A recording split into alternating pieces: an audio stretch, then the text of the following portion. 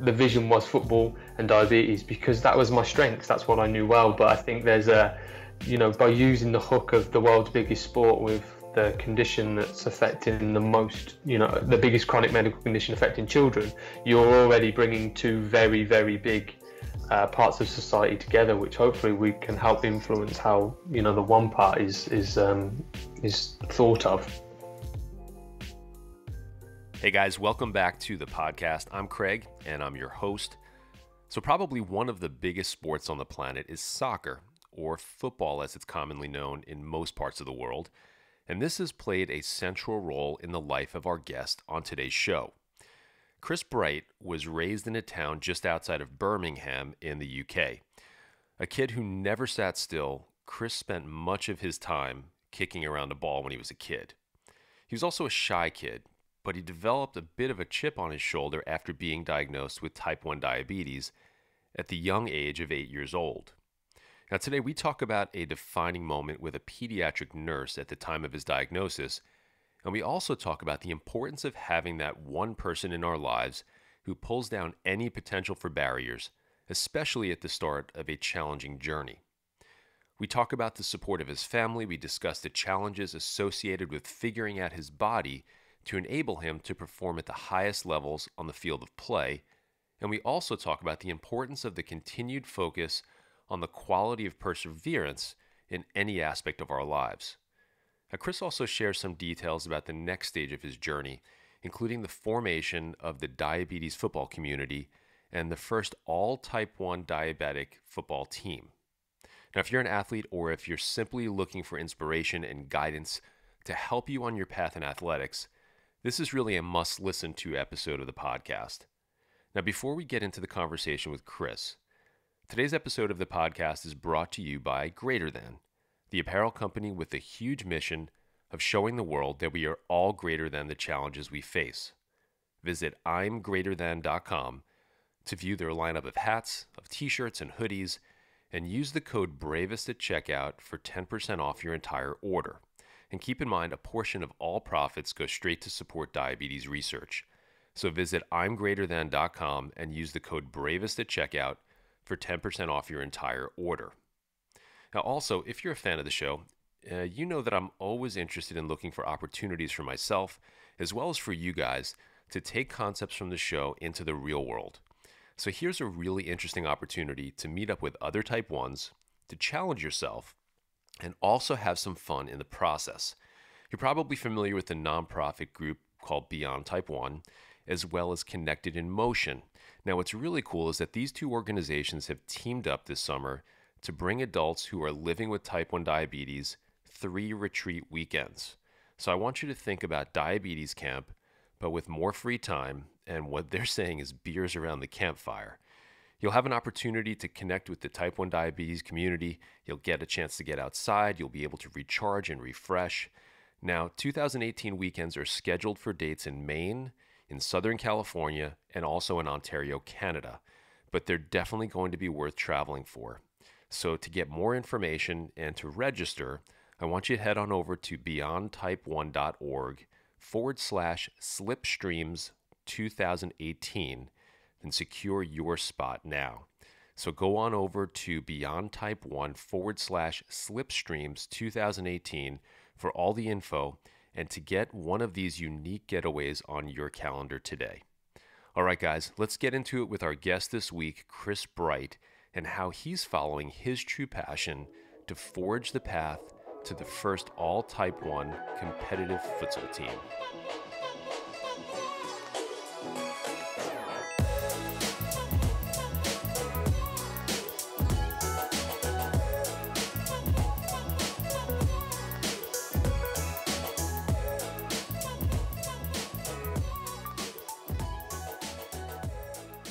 But rarely ever happens. That's cool. But yeah, no, look, I really appreciate you coming on. You're on the other side of the planet. You're over in the UK, and I'm sitting here in cold New York, which we're really looking forward to some warmer weather here. It's been quite the winter here. So wait. I'm sure, yeah. So Chris Bright, you've got this amazing story and work that you're involved in now with the diabetes football community. while it's a new organization or a relatively new organization, it's starting to make a really big impact. So I'm excited to have you on the show. I'm excited to kind of get into all of that with you today. But first, I just want to say thank you very much for taking the time to talk to me. No, I really appreciate it. I appreciate you having me on, Craig, as well. My pleasure. So, oftentimes I like to kind of go back in time and kind of dig into my guest's childhood. And I think that says a lot about who we are as adults. And, I guess maybe we can just start off by just really kind of diving into where it all started for you. Where'd you grow up? So, I grew up in a place called Redditch, which is just south of Birmingham in the United Kingdom. And to be fair, I'm still in the same area that I grew up in. And yeah, I was kind of an active kid, as you can imagine. With what I do now, I was always out playing sport. Football was the passion, so I was, growing up in I guess the 90s, there was no mobile phones, there was no technology, so it was more about, let's go knock on my mate's house and let's go out for a kick around. So I spent a lot of my childhood was spent running around, kicking a ball around with my mates, really. And yeah, and I guess part way through it was I was kind of dealt with the diagnosis of type 1 diabetes. Yeah, we'll definitely get into the diagnosis story too. So, Yeah. so what you're telling me is that you actually spent your childhood outside talking to other human beings. That's pretty amazing. That's rare nowadays. Yeah, I mean, it was. I mean, if you said that to a kid nowadays, I'm pretty sure they'd be shocked that you go outside and you play with a ball outside. Like, yeah, I spent all of my life as a child. If there was ever school holidays or vacations or whatever it was, it would have been outside with a ball, with the lads, or running around, climbing trees, the things that people forget that, you used to do with childhood. I was lucky that I got that mix of technology just creeping into the end of my childhood. So I kind of learned about tech and phones and all that sort of stuff, just as I'd already experienced the kind of outdoorsy life as a kid as well. I'm thinking that the loss to a certain extent of kids spending more of their time outside than they do on screens at this point. I'm wondering what we're going to see from a health perspective as life goes forward for them. Maybe we'll just have monstrous brains and really, really big thumbs in the generations to come. Yeah, the evolutionary developments of human beings, and we change to adapt to phones and technology. That's right. It's just kind of implantable devices now Yeah. for us. How would your parents describe you as a kid? Never sat still. That's the words I always hear when we talk about me as a kid. Annoying, always bugging them to do something, always up, always trying to be active. I remember as a kid, if we were ever indoors or it was raining outside, I'd have a little ball in the lounge and I would literally be kicking it around. I'd be diving around the lounge. I broke things in the lounge. It was, I was that kind of kid that literally couldn't, just couldn't put stuff down. And especially if it was a ball or anything like that, I'd be throwing it around, I'd be kicking it. We had a little goal for the lounge as well. So it was yeah, I think they would say annoying, but I think at the same time, I think they always felt maybe my heart was in the right place, but they couldn't stop me, I suppose, from messing around a little bit. Sure. Good insurance policies on all the expensive stuff in the house. Yes, yeah, there was, I think. So how would your friends describe you as a kid? Ooh, I think smiley, happy, positive, but I think I was quite shy, and I wonder if I became more shy as a result of kind of moving from not having a medical condition to living with type 1 diabetes. I was shy until people got to know me. So around friends, I was quite a confident guy, but I think and confident kid. But I think moving outside of that and to new people, I was quite quiet. But yeah, I was positive, and I guess I would say fun. I like to do. I was always encouraging them to get out, be active and go and have a laugh, because I think it was I was about enjoying life. I still am about enjoying life now. So I think that would probably what they would say about me.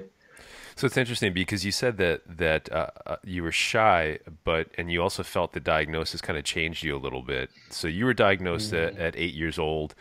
Um, what do you think about the diagnosis changed your mentality? Was there kind of a lack of confidence after you were diagnosed? Were you uncertain about the future? And I know that's a big question for an 8-year-old to think about, but what really changed at that point in time for you? I think I think there was maybe a bit of me that started to worry about. I was obviously dealt with something that made me look different, and at that time I was maybe 8 or 9 is a bit blissfully unaware of the way the world is. But I think as I was a year or so later, which is still quite early into my diagnosis and into living with the condition, I moved schools and immediately go from it was a kind of first school to middle school in the area I live. So I went from mixing with 9-year-olds down to sort of 4 or 5-year-olds to mixing with 9 to 13-year-olds, and that's a very different mix and the way that children are.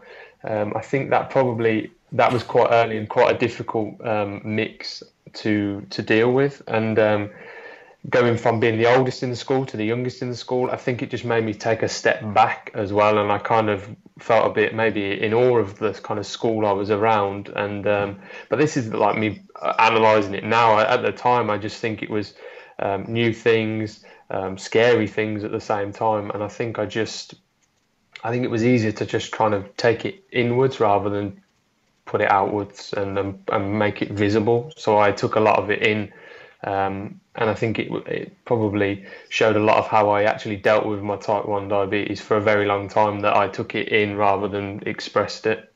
Do you think it made you stronger to a certain extent because you had to deal with this stuff on your own? Yes, I talk about it now. I think I've always used it as a bit of a fuel to the fire. Chip on the shoulder is what I call it, and I carry it around, and I guess I use it to pep me up to go. If it's a situation where I think my type 1 diabetes could be a challenge to manage. I actually go, you know what, I'm going to do it, and I'm going to show it that it's not. And I've always kind of used it in that way. I actually wonder sometimes, without type 1 diabetes, would I have been as motivated and as determined as I am to go on and achieve and push myself? I'll never know, but I always wonder it. Yeah, of course. So you were diagnosed in '99, right? Yeah, 1999. Which month were you diagnosed? I'm just curious. September. That's interesting because I was diagnosed in November of '99. So about a little over 18 years ago now. Yeah. So how did the diagnosis impact your family? So how did they look at how they needed to kind of treat you, how they had to manage you? Was there any kind of change in the way that they acted towards you? I think it drove anxiety into our lives that maybe wasn't there before. I think it's difficult when you're dealt a medical condition in any family for people to not start to worry. Certainly, in my household, my dad was the kind of key worrier. My mum was used to type 1 diabetes, if you could call it that, because her dad actually lived with type 1. So my grandfather lived with type 1 for a long time, so she'd had it in the family. So my dad was then the kind of one that began to worry. He took a lot of the control side of it, tried to learn a lot about it as quickly as he could. My mum was always they worked really well together, because I think my dad kind of did the worry and did maybe the management side. My mum was maybe the attitude side and the positivity, and she was like, you're going on school trips, you're going to keep playing football. Like, they were kind of a good trade-off, whereas maybe my dad would worry a bit more about the condition. My mum would be like, no, you're going to go and do it, you're going to go and smash it, you're going to keep going. So there was obviously a change at the start. They both worried, but they're a really good mix, actually, as how we grew up managing it. Yeah, it sounds like you had a really, really good support system there in terms of having your mom and dad on both ends of the spectrum to kind of be very conservative on one hand, like your dad, but also Yeah. providing you with the opportunity to take the chances that your mom provided you with. So that's a Yeah. really nice mix to have. Now, somewhere that I read also that you had a nurse when you were originally diagnosed that basically said to you that diabetes is not a limitation. Is that true? Yeah, so I had again. It's one of those. I think one of those defining moments that you get really early on, and it can make or break you. You know, that kind of those first really important moments. And I kind of say this is my first question really after kind of the initial shock was, am I still going to be able to play football again? And it was to the pediatrics nurse, Diane Cluley, and she said to me, "Yes, you will." Um, she said it will require harder, more work, and be a bit harder to manage, but you will be able to go on and play football still. So that was and once I was given that hook, it was something that I clung on to for as long as I could, and I I think you go from there and you say, well, as long as I can do it, then I'm just going to make the best of it, and I took and those words and that moment when I asked it still live, really vividly in my own memory because it was a really important defining moment at the very start of the journey with diabetes, I think. Yeah, that's so amazing. I think that for anyone, it doesn't have to be diabetes necessarily, but for any challenges that we're facing in life, it's those critical interactions that might just be complete happenstance that Yeah. makes such a huge difference for the individual who's impacted, for the families that are impacted. It's that exact thing that I'm hoping that through kind of these conversations that we have on the show and then outside of the show also, that maybe there's that person who's out there right now who's listening to this that's hearing that from you and saying, look, it's going to be all right. I can do these amazing things regardless of these obstacles that I faced early on in life that make a huge difference for them going forward. It's kind of how you pay it forward in life, right? It's just getting people to Yeah. continue on the path and to continue to do amazing things despite the challenges that we're facing. So I appreciate that greatly. Yeah. Did you have any heroes growing up?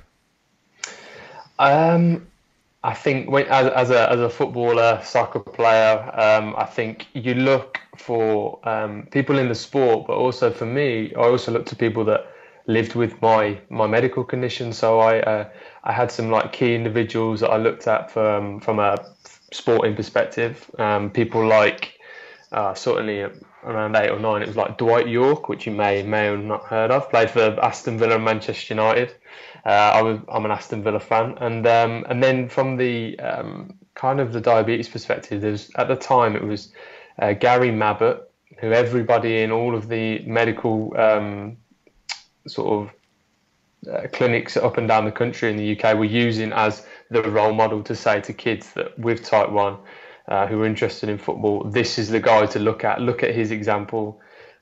He's played for England, captain Spurs. If he can do it, you can do it. So his name was always somebody that would, I guess, be used as inspiration for me. And I've been lucky enough to share a couple of emails with him as well, which was really nice. And so Gary Mabbott was one, and also obviously at the time Sydney 2000.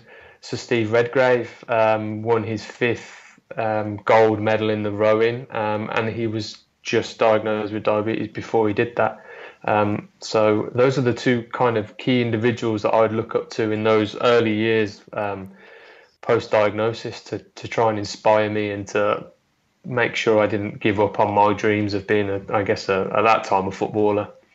Yeah, so let's touch on that a little bit because it's clear that football, and for all of us uneducated here in the United States, football around the world, with the exception of the United States, is technically soccer. Yeah. But we're going to refer to it as football here.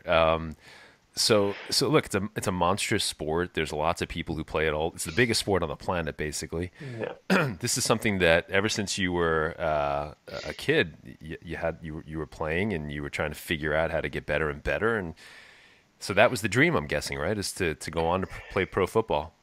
Yeah, it was. I mean, I think so many kids dream of in the United Kingdom, it's to become a footballer. They come out 6, 7 years old. All of their idols are football. Well, not all of them, but a lot of people's idols are footballers. And you go, I want to be just like them. You start kicking a ball around. All your friends kick a football around. It is the dream. Everybody looks at that as to, this is where I want to go, this is what I want to be in the future. And obviously at 7, 8 years old, I was doing really well. I guess my parents were thinking, yeah, he's competing, he's showing real good early signs of he could go on and do what he wants to do. And then obviously 7, 8, and then 8, 9 is where we were obviously dealt with a big change in the way that things were for me. And I think it certainly hampered my progression, in my view, looking back now. And I think if you asked parents, coaches around me at the time of my diagnosis, I think it probably hampered my, I guess, my sporting progression for a good year, maybe 2, maybe a bit longer. I mean, as you'll know, Craig, the kind of the way it was looked after in the late 90s, early 2000s, I was on 2 injections a day. I was on mixture insulin, which to try and do sport around is, let me tell you, it is very, very difficult. And I'm sure anybody else that's been on that kind of regime before and tried to do sport will know that it's a challenge. Well, maybe you can describe some of the things some of the challenges that you faced at that point, because yeah, there's critical moments in our lives when it comes to if we want to kind of progress in sports, and there's critical kind of growth periods and skill periods, etc. So what exactly made it so challenging at that point for you? I think there were obviously initial psychological barriers. You go into a big change in your life, and then you almost question everything. You're trying to second guess yourself. You don't quite know how to go about doing the things you were doing before. So trying to overcome them at the same time as then physically managing what diabetes is all about was a big challenge. And in terms of the way that the regime works, you would have to inject within a half an hour period at the same point in every single day, and you would have to try and eat your meals at the same time every single day. And that was just to correct it. Then there was the whole, well, how do you fit exercise into that, and what effect does that do? We as a family, I mean, I'm grateful to how I was supported, but I think to try and progress me as a sportsman at the time, was, an athlete, there wasn't the kind of support for exercise with type 1 diabetes. It was a real challenge at that moment to try and get that those expertise.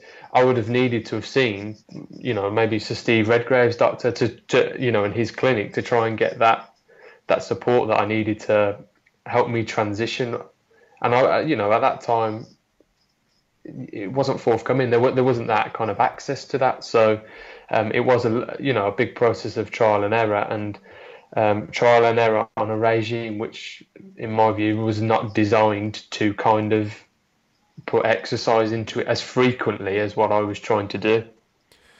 Were there moments, I'm guessing there were moments where, look, there were no continuous glucose monitors at that time, so you had no idea what was going on. You had to do finger sticks throughout the course of the day. Yeah.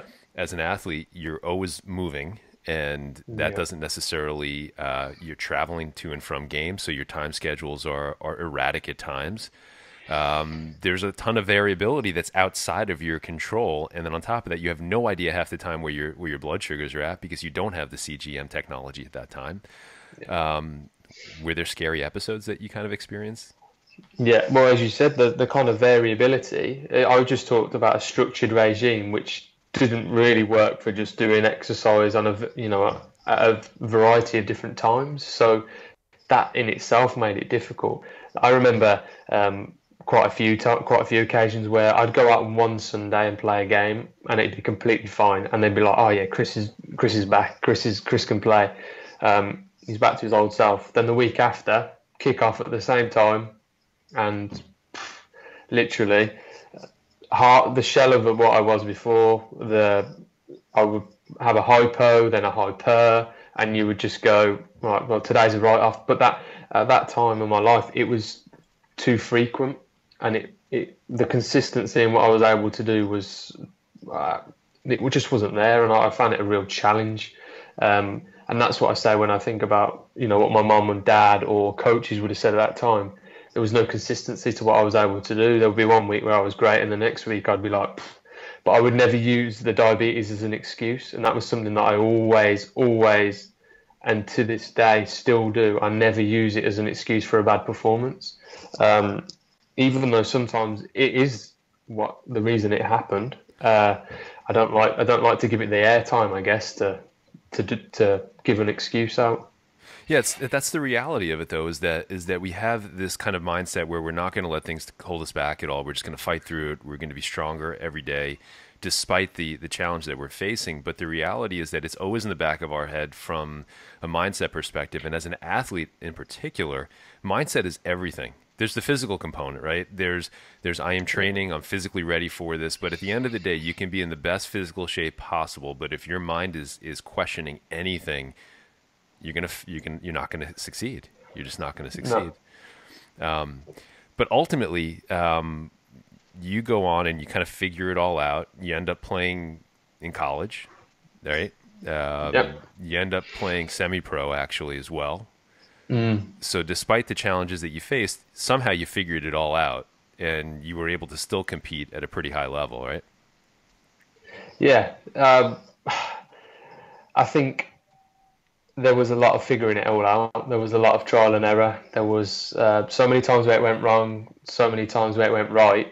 But throughout all of those years, you do learn as you go. And I think that's the key to anything, is that you, in sport, is that you analyse both your performance and you analyse how the diabetes went. So after each game, if the diabetes went well, why did it go well? What did I do today that meant that it worked? And then I can look at the performance as well. So I think most sports people just get to analyse the game, but I'm analysing how well the preparation went, how well the levels went during the game, and how they ended up after, to then think about what I can do from that routine to put into the future. Because then I think the consistency of that will help me maintain performances in the future. So there's this kind of analysis that I do weekly. I still do it now, but I'm always thinking as well, is there, what else can I do to kind of change that? But I was I say lucky, but I worked really, really hard at getting that right. And as you know, with my parents, we worked really hard at trying to find those routines that worked for different times of the day, to make sure I could go out and do the best of, play the best of my ability. And, I'm lucky enough now that I can sit here and sit and talk about what I've done with my sport. Once I didn't become a professional footballer, my next goal was to be paid to play football. And, lucky enough, that was something I realised pretty quickly after university, which was nice. And then, again, through working hard, trying things out and doing new things, I was, again, put myself in a position where I was, in 2016, able to play for my country at futsal, which was a special moment, and one that to this day I still look back on, and it fills me with huge pride, and something you work so hard at as to growing up. And I think with the diabetes, it's something that I talk about the mountain analogy. The best view comes after the hardest climb. I think you appreciate it that much more when you live with something like diabetes, when you're able to achieve something. So if we can back up just for a second, because you said Yeah. you through trial and error, are there specific things that over the past, say, 10 or so years that you've had to figure out that, now understanding, and I think anybody who has type 1 totally understands that every day is a different day, no matter what. Even if we do the same thing every single day, things switch up without our understanding why. But are there maybe one or two things that you found that you're doing in preparation that's part of your kind of your regimen every single day when you're playing or practicing, that have been proven to be massively helpful for you to kind of at least get on the right foot to function as best as you can when you're out on the field? Yeah, so there's a kind of I'd point to a couple of key things that we learned very sort of maybe around the age of maybe 16, 17. So I'd just gone onto my basal bolus regime at about 15 or 16, and I was kind of dealt with. We'd play evening games, and I'd never played an evening game before. I was playing under floodlights, one of the things that we kept noticing was that I was going really high during the game in the evening. I'd be posting, I guess, 19, 20 millimoles. I'm not sure how that converts into the States, but that's pretty high. Yeah. So we kind of learned, looking at it, going, why is this happening? So we kind of went to the doctors, went to my diabetic specialist nurse, and she said, why don't you try doing your background insulin before you play in the evening? And literally that sorted it out. And all of a sudden, performance, where I was struggling, I was unquenchable thirst during games, the performances were hugely improved. So from then on, now I always, before I do any evening football or futsal exercise that maybe starts at 7 or 8 o'clock, I will have my background insulin before it, which is just one trick that helped me massively. And then also I've tried to ensure that meals are spaced out correctly for me before games. So if I look at maybe a Friday night with a game on a Saturday at 3 o'clock, Friday night I'm eating sort of 7 o'clock in the evening. I'll eat a lot of carbohydrates. I almost don't worry about how many carbs I eat. I literally eat and eat until I'm full, because I know that I need to put the stores in there of carbohydrate. And then Saturday morning I wake up at 8:30. I'm eating breakfast by 9, because what I'm trying to do is squeeze in two smallish meals with 3 hours gap to allow the kind of short-term insulin to work, almost not touching each other, not interfering with the two meals. So I'd have a kind of breakfast, couple of pieces of toast by 9 o'clock. And then I would be eating again, maybe 12, 12:15, with a bit more carbohydrates than that, but not heavy. So it would kind of be maybe, 110 grams of carbs at lunchtime, but I'm keeping them spaced out by 3 hours, because then again at kickoff at 3 o'clock, I've got a good gauge of the fact that most of my short-term insulin will have come out of the system, and then I'll be able to get a good read before I go out at 3 o'clock. So the blood reading then is unlikely to change too much. So I know that this is where I'm at. Now I can influence that, and I've managed to fit in quite a lot of carbohydrate to fuel me for the game. That's a really interesting point, because a lot of people, and look, I've interviewed folks who fall out kind of on all ends of the spectrum when it comes to particular diets. And granted, you're an athlete, you're going to be burning a lot of calories, you're going to be burning the carbs off, but there's this fear of carbs when we're type 1, and there's this aversion and this desire to avoid carbs at all costs, thinking that it's going to positively impact our blood sugars. 110 grams of carbs for a meal for anyone with type 1, they're saying, oh my God, what are you ingesting? That's surely you're going high on that. What's your view on carbs? Carbs are my friend. I think with I train or play on 5 or 6 days of the week. If I wasn't to eat any carbohydrates or ingest a diet that has at least a decent amount in each day, I think my energy levels would suffer massively. I've done no carb meals. I've tried cutting out carbs and bringing it down.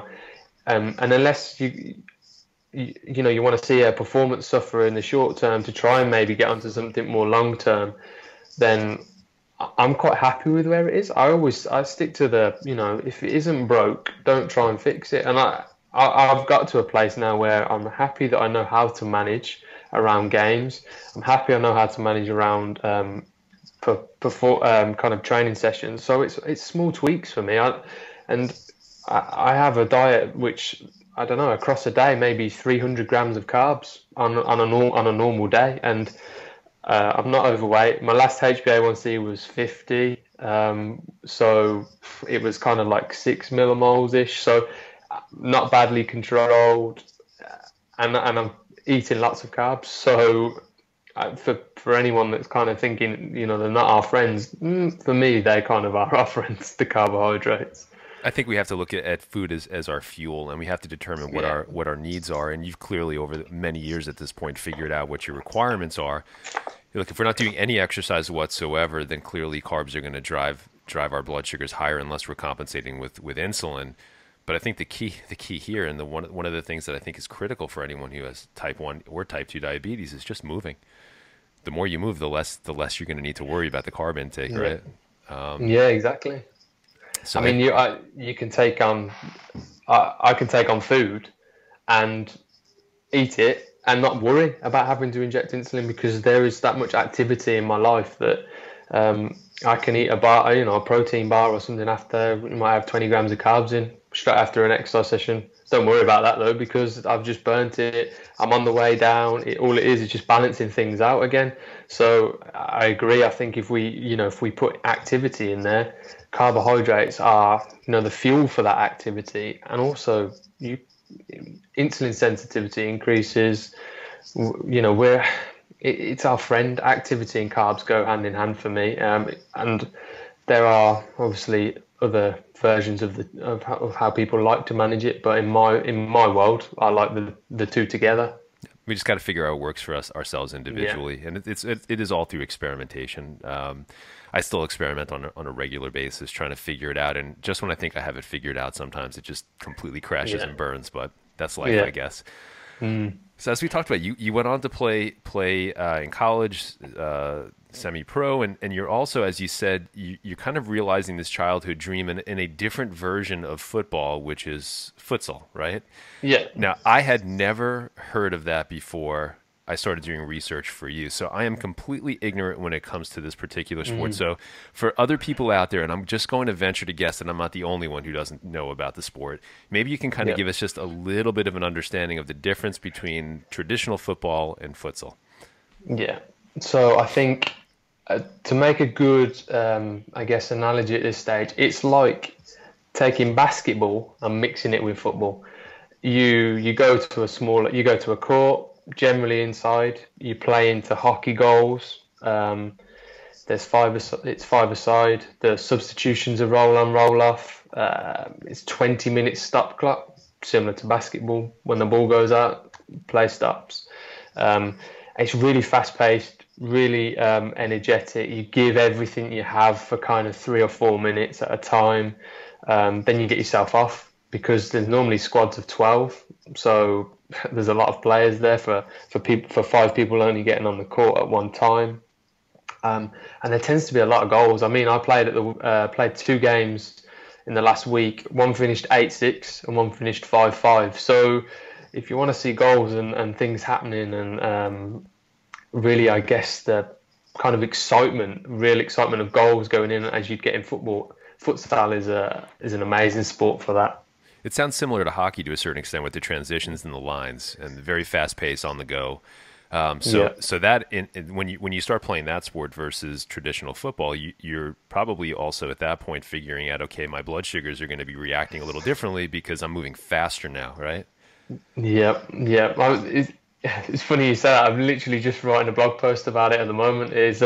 Because it is very different in the way that I've had to learn to manage my diabetes. It was an immediate shock to the system. The game suited me from a technical perspective and what I was like as a footballer, which drove me to play in the first place. But not really getting too much help from an exercise understanding with the diabetes. I had to learn pretty quickly about what it was doing to my blood sugars. And I think, like you said, Greg, at that moment, they started spiking, and I'd never ever seen me, in a football sense, go out, play a game, and then actually come out higher from after the game than I actually started. So immediately I was like, wow, this is going to take a lot of trying to understand and working through. And then once you do a bit of research and you start to understand it, and you do more finger prick checks and around the sport, you start to see, right, okay, this is, and again, it's the same process that I've always gone through, working it out, trying to implement a regime and a routine that works, and then small tweaks and keeping the consistency to then tackle it on a weekly basis. I'm guessing a portion of those spikes probably you could attribute to adrenaline, cortisol, kind of the stress hormone response, because the energy is probably a little higher, I'm guessing, than a traditional football game. Yes, yeah. I mean, the speed of it is, it's breathtaking to go from football to futsal. and then you put in 100% effort. It's like sprinting around for 3 or 4 minutes. Everything is the fastest you can do it, pretty much. You're constantly on the move. There isn't a moment where you are stood still, because the rotations that you need to make to open up space for your players means that you are literally moving from one section of the court to the other. So I find myself getting on, passing the ball, gone, move, and then once I've moved into one position, my other friend, my other player's moved out of his, and I'm rotating into his. So you literally non-stop 3 or 4 minutes, and you're trying to fake to move people out of the way, get back in, sprint, opening up space by all of these really sharp and intense movements. And from going from a football place where you can run around for 2 or 3 minutes, but you'll be jogging 1 minute. 1 minute you might put in a 30-meter sprint, the next you'll be walking for the next two, because the ball's on the other side of the pitch, or it's gone out, and somebody's fetching the ball for 20 minutes. That doesn't happen in futsal. The ball comes off the wall, it's straight back in play, somebody's putting it down, playing it. You only get 4 seconds to hang on to the ball on the sideline as well. So literally it's back in, it's play, it's super quick. I'm probably going to get crucified in some way for asking this question, but I'm going to ask it anyway. Again, completely from an ignorant perspective, but when I was a kid, I was actually very much into soccer here. When Pele was playing on the Cosmos here, it was a big thing. And I played a little bit of soccer football when I was a kid. But the thing that always strikes me, and I'm wondering if this is the same, if this occurs also in futsal as well, is the dramatics and the acting that goes on occasionally during a traditional football game, especially when someone's trying to draw a penalty. It is some of the, at least from an outsider perspective, it is some of the most amazing acting that you'll ever see occasionally. Does that kind of stuff happen in futsal as well? Yeah, I think in futsal, certainly in the United Kingdom, there's a lot of the guys from Europe playing it. So maybe some of the British kids are still playing football, and they're not really. And we're starting to find futsal now, but predominantly in this country, there's still a lot of guys coming from the continent to play. And some of the theatrics on the continent in European football, as you'll be aware of, they come straight into futsal as well. So it's all there. And I think there's a difference in like non-league football or semi-professional football. There's not so much theatrics in there, but I think in futsal there's still a little bit. Gotcha.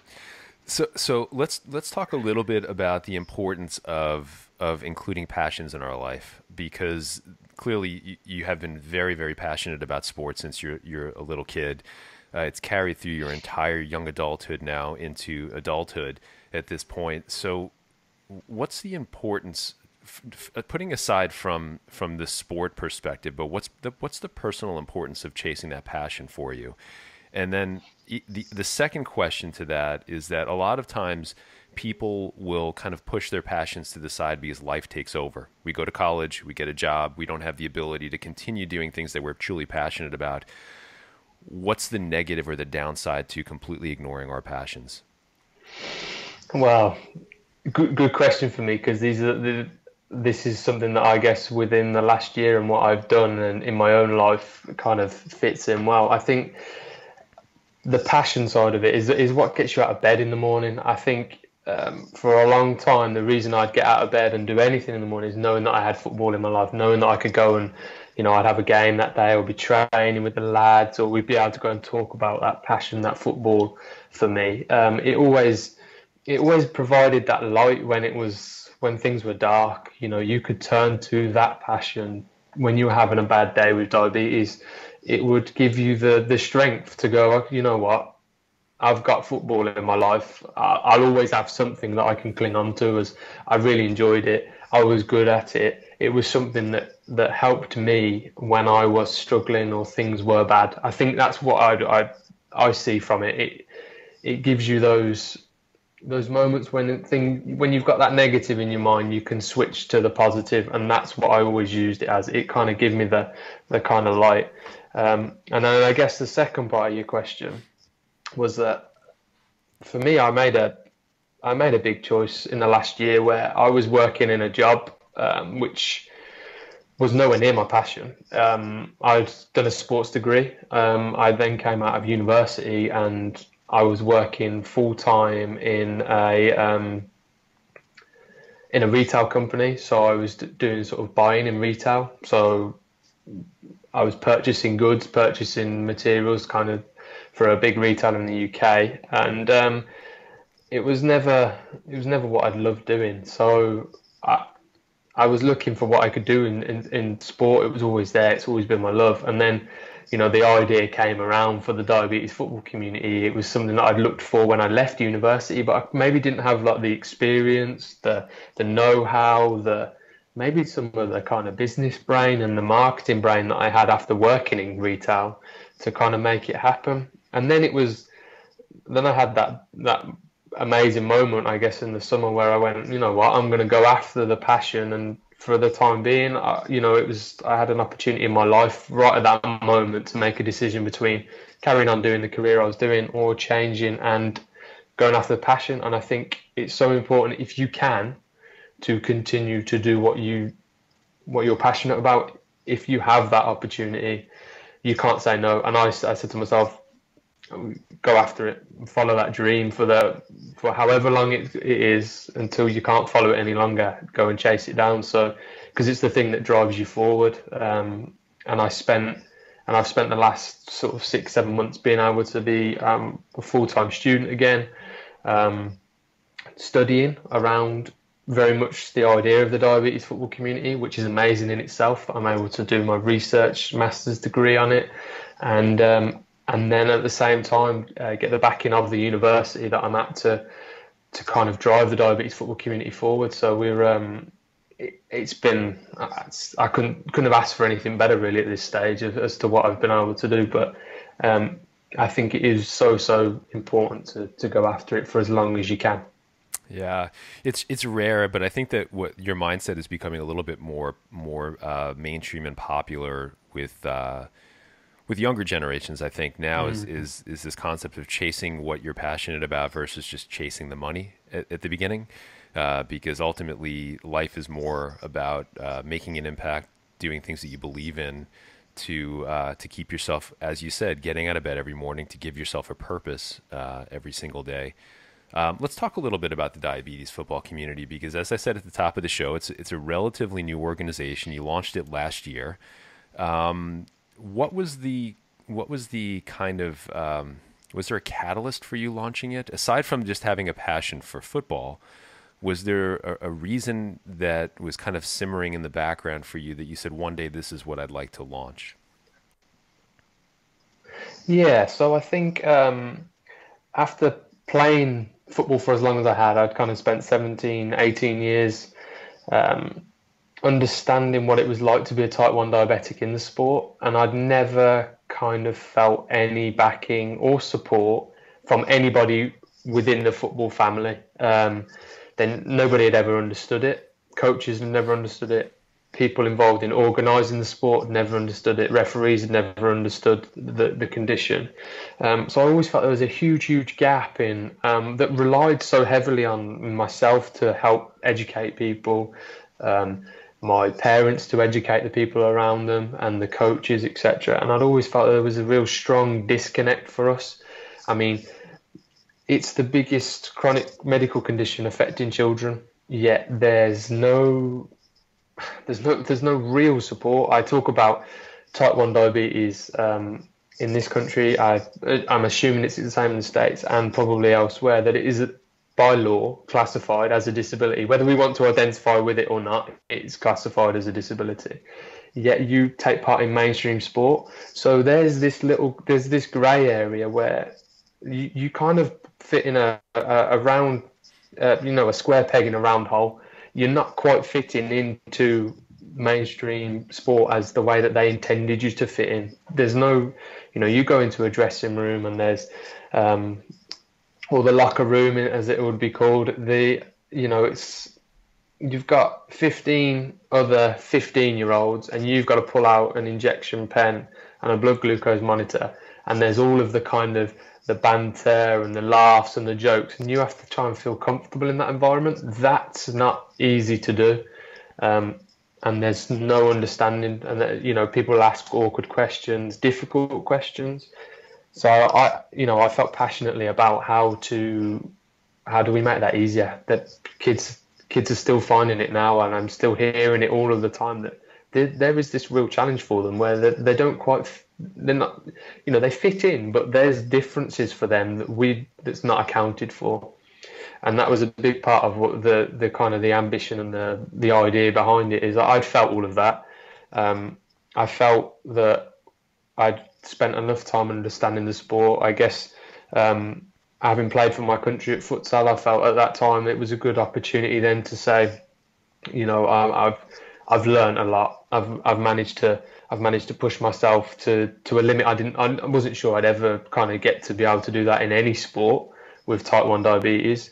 I was lucky enough to do it, and I felt at that moment it was the right time to go, this is it. This gap is huge. How do you address it? You've done well. Let's see what we can do to pull it together. So and that in that moment was the kind of the spark for me to say, right, this is the idea. And then social media, the growth of social media from sort of 2012 when I left university to 2017 when the idea came up was huge. Those 5 years, massive for social media. And all of a sudden it became apparent that this was people talk about how destructive it can be, but in this situation it has literally been the most constructive mechanism we could have used to pull this idea off. And started with a Twitter account on February the 26th. So from where we're talking, Craig, we're almost on the year anniversary of TDFC starting. So and what an amazing 12 months it's been. But yeah, it was all born from experience and the spark of trying to do something for other people that addressed that gap. That's usually where the best ideas come from, is when there's this kind of gap in service or knowledge or community and frustration. Those are some elements for starting a really, really important venture. So congratulations on that. I know the first year is always the hardest, but it's as you said, there seems to be a lot of momentum and support behind what you're doing. I'm just curious. So you're talking about offering mindset tools, and it's not just about the physical components of football. It's really about how we're developing our mindset and changing also society's mindset surrounding type 1 as well. So it goes beyond just football. Yeah. I'm talking at the moment, a lot of what we're trying to do is to help support people that have got the condition. So, we're doing live chats with people on Facebook. So we put ourselves on screen and say, come and ask us questions on different topics, which is great to be able to interact in that instantaneous moment. Then we're doing blog posts on different things. We're putting out that kind of education side for people with the condition, but also at the same time we want to showcase it to the world as well and say, put a positive spin on it, which is where kind of the idea for creating the first all diabetic UK futsal team for a tournament called Dia Euro came from. And also to kind of support that is an idea about awareness and educating people that within society about type 1 diabetes, which is an idea that I've got at the moment, which we're working on around a video, 24 hours in the life of a diabetic footballer, which again, gives us that opportunity to, I really want it to be pushed from the kind of the governing body for football in this country, because I think if we can, if we use organisations, I'm not discrediting them in any way because they're doing an amazing job, but if you use people like JDRF and in our, in the UK, Diabetes UK, their reach is to other people with diabetes. What they put out reaches people with diabetes. If we're trying to change a mindset within society, we need to go beyond them. We need to use organisations that aren't diabetes focused to help change how people think. So I'm hoping to use the Football Association, other sporting organisations, the university that I'm at as well, to help me push that agenda, because we won't see any difference in how people are treated in, whether it's sport or whether it's a different walk of life, until we push them to make a change. And I think by including them and actually having them drive the message is the way to do it. I really love the fact that you're using football as the vehicle to make a greater impact outside of the sport as well. It starts with football as you're describing, but it is a much bigger picture that you have in mind. So you have a lot of work ahead of you. There's no doubt. Y- Yeah, yeah. There's a lot of work, I think, but I think, yeah, like you say, I was the vision was football and diabetes because that was my strength. That's what I knew well. But I think there's a, by using the hook of the world's biggest sport with the condition that's affecting the most, the biggest chronic medical condition affecting children, you're already bringing two very, very big parts of society together, which hopefully we can help influence how, the one part is thought of. Yeah. So I just have a couple of final questions, and all the things that we're talking about with respect to the Diabetes Football Club and community. I'm going to make sure that we have links to everything on the site, on my site as well, and within the show notes. So anybody who's interested, whether you're in the U.S., the U.K., anywhere around the world, you'll be able to find the website and kind of learn more about what Chris is doing as well. Couple of more questions about mindset, and then I'm going to let you go. Yeah, that's cool. Do really appreciate your time. So. Something I wanted to ask you before. So there's a previous interview that I read of yours online, and you're quoted as saying, "Only my nearest and dearest see what I go through on a daily basis. Everyone else just sees the smile and positive attitude that drives me to achieve." So clearly in that, I'm assuming that you're talking about your life with diabetes.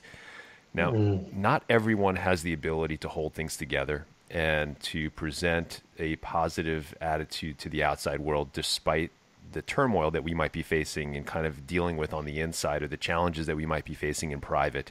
We all face our battles on a private level. How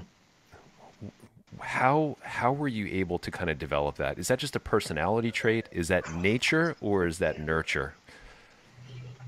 I think it probably comes from an early place where when type 1 diabetes came into my life, I didn't want to. I hid that quite well from people because I immediately I wanted to be judged on merit in my sport, which kind of led me to then hiding the rest of the condition and all of the struggles that went with it and the battles that I face on a daily basis, and kept it very in-house, because then it allowed me, if I could keep it there and keep it in this box, I guess, over here, I could go out and play and have minimal kind of impact from it, and it would touch my life very minimally as I was out playing. I think I just tried to internalize it, and over the years, it became kind of normal to internalize it and keep it away from everybody else. I like to think of it as it is the fuel to the fire that drives me forward, because I just used it to overcome the little battles that I had outside. I wanted everything to be. I didn't want it to come across as perfect, but I wanted it to come across where nothing was holding me back, and I didn't want to let people see that type 1 was a challenge. I wanted to see that Chris does great. Chris can do this. Chris can do that, because I didn't want people to see that it was a difficult situation. I talk about it more and more now, about the challenges, but I wanted to do everything based on merit. So I wanted to see me do well first, and then we can talk about what the diabetes was doing to me after.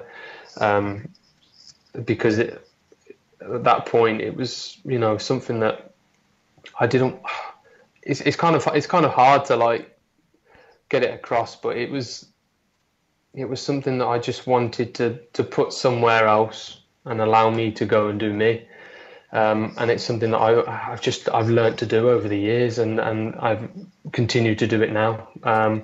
But I like to talk about it now because of what we do now with the diabetes football community. I like to show people now that there is this other side to me that maybe they've never seen before. I would go to university or go to school, and there's so many people out there I've mixed with over the years, and they never knew I was diabetic. And all of a sudden I come out and start talking about it now and almost expressing those feelings that maybe I'd held and boxed away for years. And they're seeing maybe a different side to me and a different side to the condition, because it's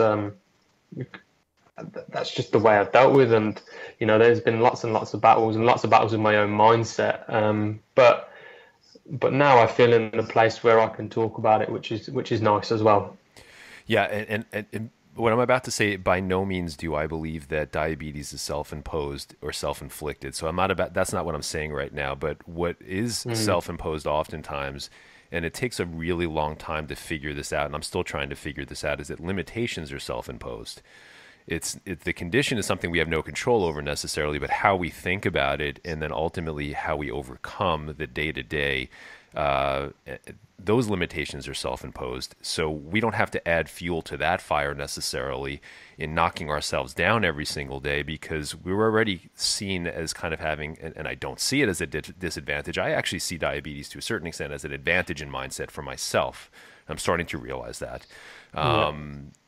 But again, we don't need the additional limitation thought process because of the condition. Hopefully that came across the way I wanted to. Yeah. So, two final questions. No, I agree with you. Yeah, two final questions for you. What are you most grateful for right now?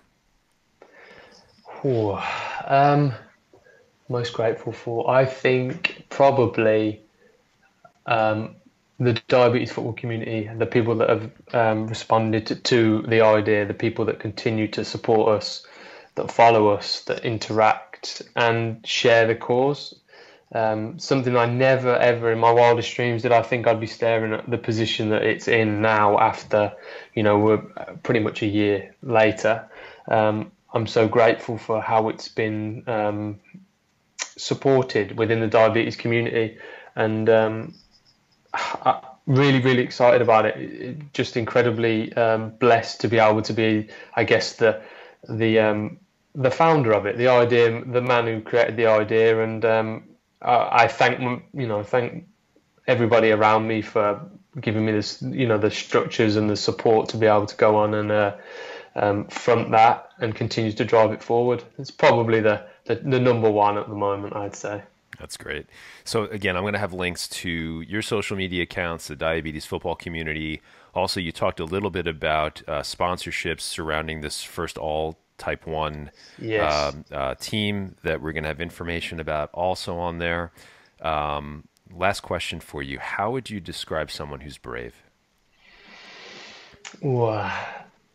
I was thinking about it earlier because I'd listened to a few podcasts and I knew this question was coming. I think it's about the ability to overcome adversity and challenges that are put in front of you. I think that's the greatest sign of somebody that's brave. The fact that they've got that ability to take a difficult situation, take whatever challenge that might be thrown in front of them, and then to have the mindset to tackle it and then push past it. That's great. So look, I want to just say thank you very much again for taking the time to talk with me today.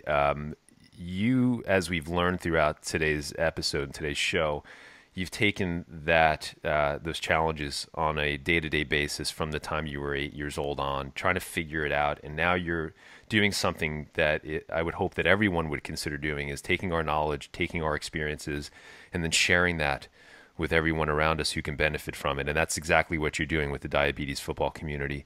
So I applaud you for putting that together. I know how difficult it is to put things like that together and actually make it work now going on a year, which is incredible in and of itself.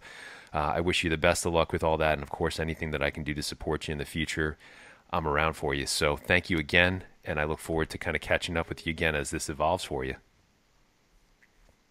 No, really appreciate it. Thank you for having me on. And anything that I can do as well in the same way, Craig. We're, we all fight the same cause at the end of the day with type 1. Agreed. Thanks so much. We'll talk soon, all right? Cheers, Craig. So how about that, Mr. Chris Bright, all the way from the UK. Hope you guys got a lot out of that episode. I personally appreciate Chris's energy as well as his key message of being that person to show the world how to start pulling down barriers if there's something that we believe in strongly enough. Please check out the diabetes football community and make sure you support all of Chris's efforts. I'll have everything linked up in the show notes for this episode. It'll be on the website at thebravestlife.com/036. And finally, I know you guys know how important reviews are on iTunes.